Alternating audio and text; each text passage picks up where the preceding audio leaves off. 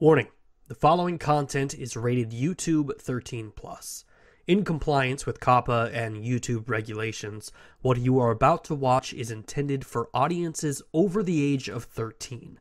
For more information, please visit the ftc.gov. Are you listening? And finally, for our top headlines, PlayStation!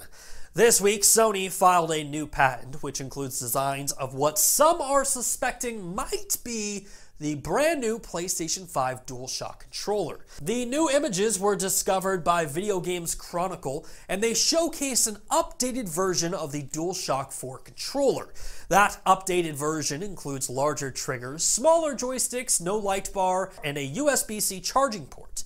Now, perhaps one of the most exciting updates about the DualShock 5 controller is its confirmed haptic feedback. You might remember, according to the Wired interview from earlier this year, both the DualShock 5 joysticks and triggers will adjust according to gameplay.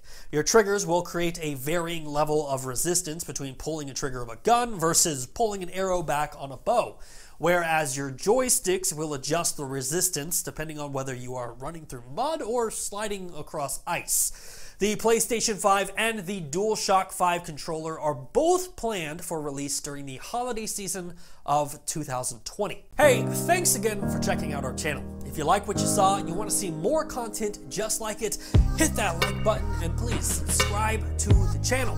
And with the holidays coming up and Thanksgiving being right around the corner, I just wanted to take the opportunity to say each and every one of you that watch this show, you are what I'm thankful for this year.